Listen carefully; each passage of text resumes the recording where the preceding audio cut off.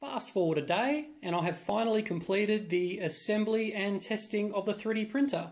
The pulleys, the end stops and the electronics plus the first wave of calibration, I guess, has been completed. This has allowed me to complete my first calibration print. This is the 20mm by 20mm test cube. It's not bad. It's very, very square. However, using the calipers, it's out by about 0.5 mm in certain axes. So I will need to take another pass over the calibration.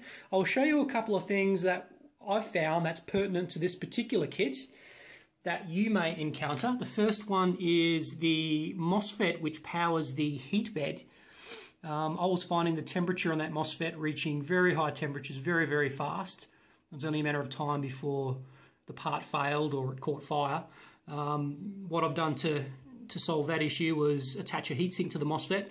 Because there isn't a lot of space around the MOSFET, the heatsink that I had lying around was too big, so I had to chop it down to fit. But either way, that does the job very well. There is heatsink compound in between that MOSFET transistor and that heatsink to transfer the heat, and yeah, that's fixed it.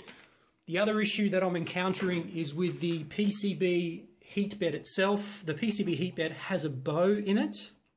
Because we're using 1mm carbon fibre, that is happy to follow that bow, unfortunately, rather than flatten it out. I guess using glass of a particular thickness would flatten out the PCB heat bed instead.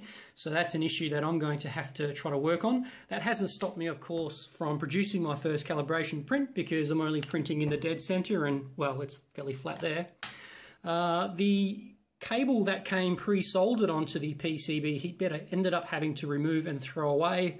This fresh solder that I tried to apply wouldn't take.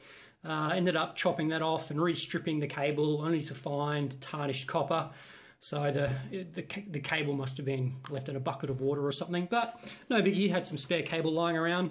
All in all, for a first print, I guess I'm very happy. This is my first 3D printer and I'm not exactly sure what to expect from this. So I will continue to calibrate and print, and I think I'm pretty much there. Of course, I will need to tidy up a lot of this wiring. I have already installed the cable loom that's come with it, and that's done a nice job up there. But I guess I'll just tidy up the back of this. But besides that, everything seems to be working, and yeah, it's a great little kit.